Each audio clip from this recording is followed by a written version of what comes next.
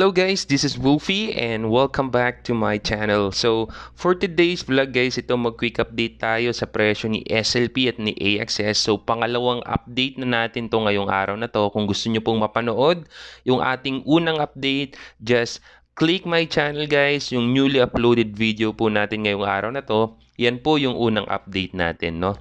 So, announce ko lang po, magkakaroon po tayo ng raffle draw this January 2022. Mapapamigay po ako ng brand new power bank. So, kung gusto nyo pong sumali sa ating raffle draw, all you need to do is subscribe to this channel, hit the notification bell, at mag-comment lang kayo guys para maisama natin yung pangalan nyo dun sa bubunutin natin sa raffle draw. Okay? So, balikan po natin itong price ngayon ng ating binabantayang coin. But before dyan, ay tignan po na natin itong update kay BTC. Okay? So, chinecheck po natin itong presyo ni BTC dahil malaki din po ang impluensya ni BTC sa mga prices ng mga cryptocurrency. Kasi once po nag-dip itong si BTC, baka magkaroon din ng massive sell-off doon sa mga coins na binabantayan natin, no? So, as of today, ito po yung newly updated historical values po ng Fear and Greed Index ni BTC. So, ito po yung crypto market sentiment analysis. So, ibig sabihin po yan po yung current sentiment or sentimiento ng mga traders natin sa crypto space. So, currently po, ang historical values natin ay 29. So, that is translated as fear. So, fear po ang nararamdaman ng mga investors natin ngayon dito sa presyo ni BTC, no? So, nag-retain lang po, same lang po yung nararamdaman nila kahapon sa nararamdaman nila ngayon. So, hindi po nag-improve, hindi rin po worsen itong emosyon nila or sentiments nila. So, balikan po natin itong price ni BTC. As of this moment po, medyo bumaba ng bahagya itong presyo ni BTC ng negative 1.21% compared po dun sa update natin kahapon, no? Ang current price na sa market ay nasa $46,800. At ang ating chart naman, ito puro red candle po tayo ngayon, indication po na bumaba itong presyo nga ni BTC, no? Ang maganda namang nangyari guys ay hindi na po na-touch ni BTC itong ating support as of this moment. Yun po ang pinakamagandang nangyari dahil consistent po itong si BTC dito sa ating support. Okay?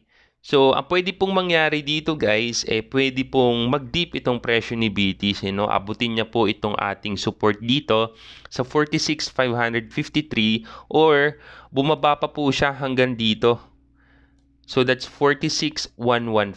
At pagka baba po ng presyo ni BTC, pwede pong mag-retrace papaitaas itong price niya.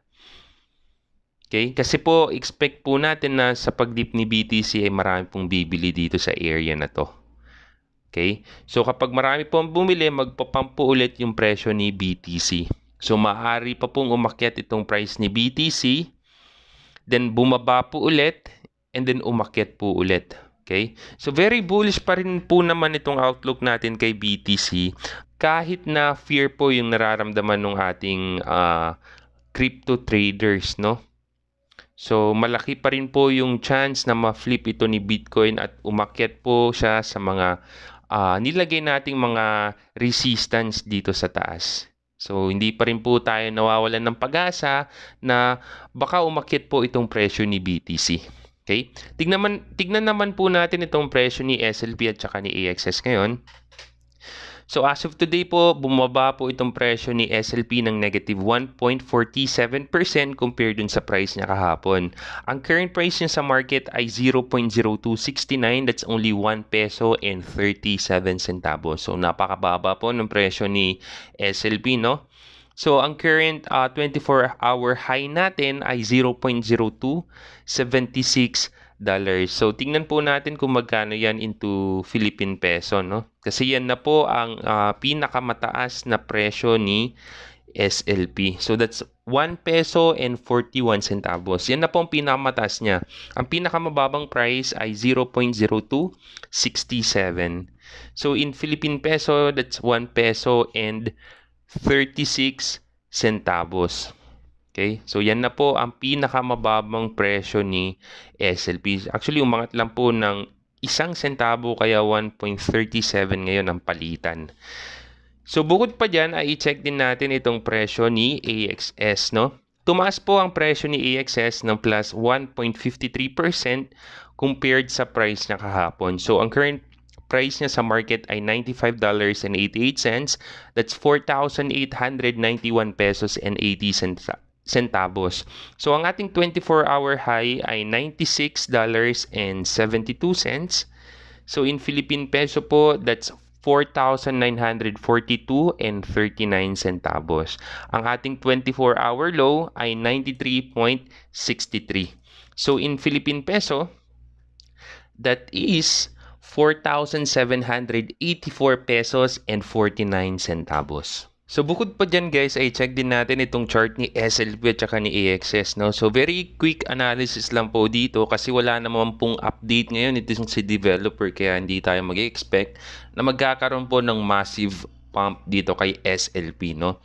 So kung makikita nyo po, kagaya po ng prediction natin kahapon at kaninang umaga, ganun lang din po, no? Stagnant po itong price ni SLP ngayon. Nag-range lang po yung price niya from 1 peso and 30 centavos hanggang 1 peso and 50 centavos. So, na-stuck po siya dun guys. Apo pwede pong mangyari dito sa kanyang chart, ganun nga po. Ayan, tataas po siya, then bumaba po siya ng konti. Ganun lang po.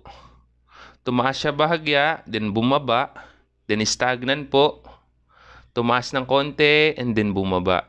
So since wala pong update itong si developer natin, expect po natin na ganyan lang po ang mangyayari sa price ni SLP, no? Maglalaro lang po yung presyo niya from 1 peso and 30 centavos hanggang 1 peso and 50 centavos. Or worse po, kapag nag-dip pa po itong presyo ni SLP, baka abutin niya na po yung bracket natin na less than 1 peso and 30 centavos. So nakakalungkot po yan, no? Dahil wala pa pong binibigay si developer na update. Kaya wala pa pong pump na nangyayari. So expect po natin na magiging modest lang po itong galaw ni SLP. So lang po, wala masyadong pump, wala masyadong sobrang deep. Okay? So ganyan lang po. Dito naman kay AXS guys, may movement naman kahit papano dito sa presyo ni AXS kahit po walang mga update na binibigay si developer, no? So kung mapapansin nyo dito sa kanyang chart, may pag-angat po ng presyo niya from here. Okay? So from here guys till here. So umangat naman po yung presyo ni SLP, no, kahit or ni AXS, no, kahit papaano. So kung i-measure natin yan, that is almost 7%. So ibig sabihin guys, kapag bumili ka po dito, pwede ka nang magbenta dito sa high na ito, no?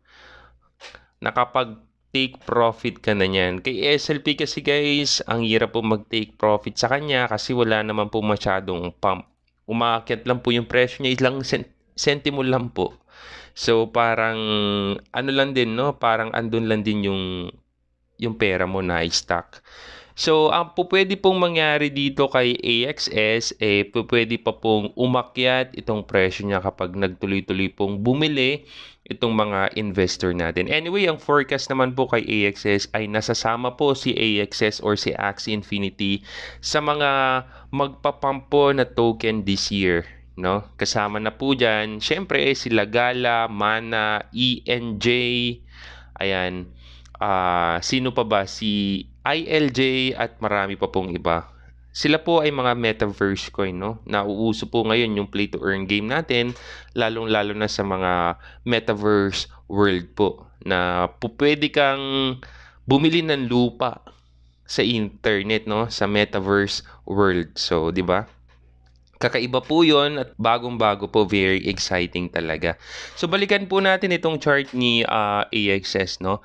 Ang pwede pong mangyari dito ay pwede pong bumaba itong presyo ni AXS ng bahagya dito, and then pwede pong umakyat po ulit itong price niya at abutin niya itong resistance natin dito sa 99.56. So, hindi po malayong mangyari yan kasi yung behavior po nung paggalaw ng presyo ni AXS ay talaga namang, tignan nyo guys, talaga namang evident po na nagmo-move po talaga yung price ni AXS. Eh kay SLP po, hindi masyadong evident, mas marami pa po ang down kaysa yung uptrend, no? So, malaki po talaga ang tiwala ko dito sa AXS at hindi po ako kinakabahan kahit nakabili po tayo sa 153. Anyway, kapag tumaas po itong presyo niya, ay makakapag take profit pa rin po tayo. Pwede pong magdagdag kasi ang ginagawa ko po, kapag mababa itong presyo ni AXS ay dinadagdagan ko, no? Para yung average na price niya ay bumawas po dun sa top price na nabili ko, which is 153. So kapag nadadagdagan ko po ng coin dito sa mas mababang halaga, kapag in-average po natin yan, di na po 153, no? Mas mababa pa po yung average price niya. At yun na po yung sinusunod ko para take profit ako kaagad. So yun lamang po ang ating update for today. Again, thank you so much sa lahat po ng nakikinig, sumusubaybay at nanonood ng aking channel. Maraming salamat po. My name is Wolfie and see you next time guys. Take care and goodbye.